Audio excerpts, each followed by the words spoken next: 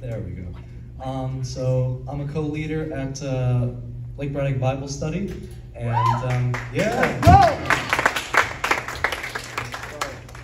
and some things we're grateful for. We're grateful for our sponsors, Senora Hempfling, who's not here, and Miss Han, who's over there, and we are thankful for just allowing God allowing us to have a place in the school to minister.